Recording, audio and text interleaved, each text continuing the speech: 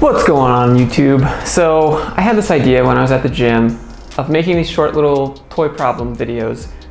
Videos about questions that you get, typical whiteboard questions. And I thought we'd start simple and move up to more difficult problems. But you probably actually don't know, I've never told anyone this, but I used to be that weird kid in middle school that would go up to everyone and want to do magic tricks with them. Card tricks was my specialty. So the reason that I'm telling you this is because when you're in an interview and you're being whiteboarded, they're normally checking some sort of fundamental understanding of a concept in whatever language or framework that they're using, or they're checking what's known as a gotcha. And so the reason I have these cards is because it's going to make a little series called What's the Trick? So what we'll do is we'll shuffle the deck here. Okay. That looks good. And then we'll split it, and then I'm going to pop out the 10 of spades. 10 of spades. I'm not actually going to tell you how to do this trick, but I'll tell you the tricks to the problems that you need to know in the interview. Alright, so let's talk about Fizzbuzz for a second. Also, if you like the magic trick, hit that little subscribe button.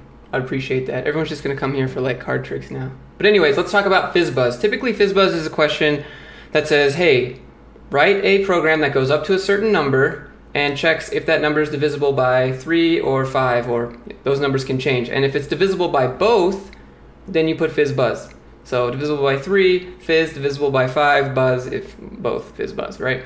So this checks a couple different like fundamentals of programming, and this is in JavaScript. So let's talk about the first one here. So how do you make a program that goes up to a certain number? Well, typically you would write a loop to do that. So we type for I equals to 0,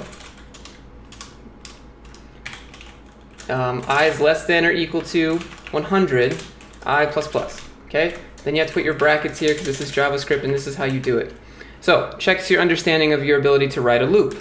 And then it checks your ability if you know if-else statements pretty much. But not only the if-else statement, you have to write a statement that checks both conditions first. If you don't check both conditions first, you'll never reach it. So if you just do the first condition and the second condition, and then you check for both at the end as the last condition, it will never reach it. So that is the gotcha, or the trick to this. Another part of this, which we'll talk about in a second, let me type this out. All right, so this is your typical condition check here. We have if I %3 equals 0. All right, let's talk about %. %. Is basically the same as divide. It just checks to see if you have a remainder. So if you do %3, so I divided by 3 is equal to 0, that means you have a remainder of 0, which means it's evenly divisible, right? So 5 goes into 15 3 times, right? Evenly divisible.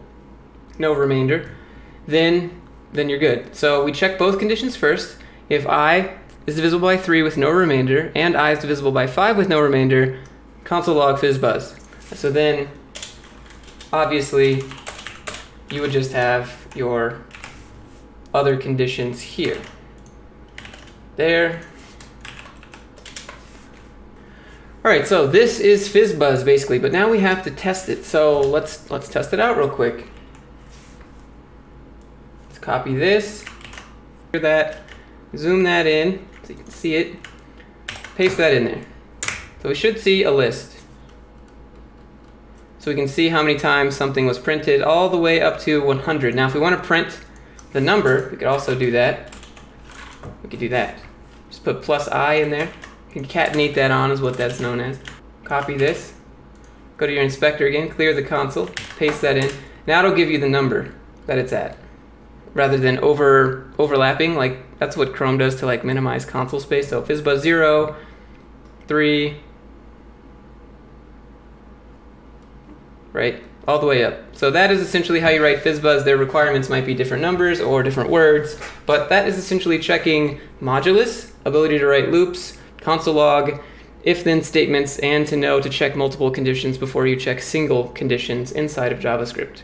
So I hope this video has been helpful for you. If it has, go ahead and click that subscribe button again. We have a Discord. I would love to have you. I'll give you a personal welcome. We're kind of revamping things. If you join, you have the ability to tag yourself with whatever role you want. We've got web applications, mobile applications, game dev, UI, UX. So you can specify your specialty so that you can group up with other people. So I really want it to be this cool community. And I also had a Patreon. I've only have 3 people so far, but I haven't been able to sleep all weekend pretty much.